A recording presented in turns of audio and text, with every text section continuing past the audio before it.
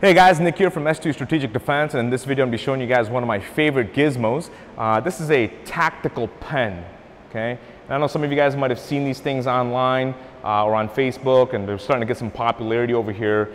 They're made of aircraft aluminum. They typically have a DNA extractor on one side and the skull crusher, at least that's what I call it, on the other side. And then when it opens up, it's a pen. These are excellent tools if you can't have your knife with you, if you can't have a firearm with you, but you want to have something additional.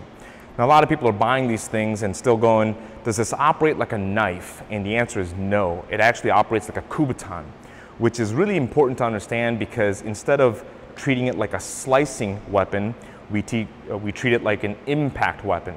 Aside from that, that particular characteristic is replaceable by a lot of things. You can use a flashlight, you can use a roll of quarters, you can use an actual palm stick, a bunch of different things, okay? Now I'm going to show you guys something really simple as far as tactics go, or how to operate these things. And we're going to start with what's called an Equis, or an X pattern. Now the X pattern is designed to make an entry, not to finish the fight, okay? So let me steal Brian out here. I have the tactical pen in my rear hand. I have my hands up defensively as we would normally do. Okay, now it could be in the front hand as well. I just have it in the rear hand. It could be one side up or the other side up. We'll talk about that in just a second. But the Equis pattern is always the same, okay? Let's just say Brian's working off of the 1-2, so he throws me the jab. Now my first line is to use my forearm up against the side of his wrist and go downward. And when then that second hand comes out to make the X2. Okay, so when we put this together, we go 1, 2.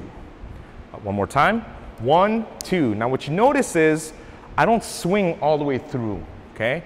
Because if I do this and my arm's out of the way and he throws that 2, now it's a drag race to see if I can't get back online. And I'm always gonna lose that, okay? So we keep our hand in front of us. 1 and 2, and you notice I'm hinging at the elbow. 1, 2. One more time. 1, 2. All right? So that's a basic X method entry, or an Equis entry. Now we have to start getting offensive with our tool for self-defense.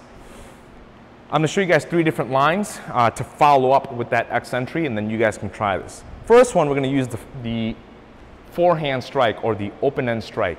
Okay? So when he gives me the 1, 2, I give my Equis, I cover, I retract my weapon, and I go straight in. Let's do this again.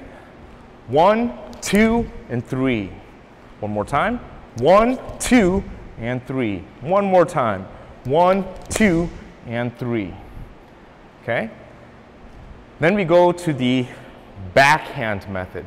Okay? So we're going to go 1, 2, I still cover, I pull this over my shoulder and attack here. Here we go. 1, 2, and 3. And one more. 1, 2, and 3. And one more time for me, Brian. 1, 2, and 3. Okay? So now you have the forehand and you have the backhand. Now we have the overhand. Again, starting with that Equis entry, now we go straight over the top from 12 o'clock down. Okay? So here we go. 1, 2, and 3. 1, 2, and 3. 1, 2, and 3. Okay, so you have from the top the Equis entry. Then you have the Equis entry followed by the open hand strike. 1, 2, 3. Then we have the backhand strike. 1, 2, 3. Then you have the overhand strike. 1, 2, and 3. Now let's flip this guy over and put the DNA extractor on the bottom. It's going to be the same thing. 1, 2, except now we're driving the DNA extractor instead of the pointy end. Okay, so right here. 1, 2, and 3. 1, 2, and 3. 1, 2, and 3. So you get to see all 3 different angles happening over there. The other part that you can use with this thing is to help you disarm. If this person has something in their rear hand, a bottle, a stick, a knife, that kind of thing, when he brings out that rear hand straight with this weapon, we will do the same thing. Okay, when I come over here, I still defend, I catch, and now instead of attacking here, we attack at the hand. So let's do this again. Give me the 1, 2.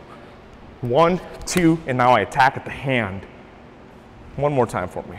1, 2, and attack at the hand. Okay? Now I start building combinations. Okay, so we go 1, 2, 3, and 4. 1, 2, 3, and 4. Okay, so back and forth, back and forth, back and forth. That's how you use a tactile pen. Very simple. Keep it simple and stupid, right? The KISS method is always the way to go for me. Have some fun with that, and I'll make some other videos where show you guys some other fun stuff with this. Until then, be safe, be well, and I'll see you guys soon.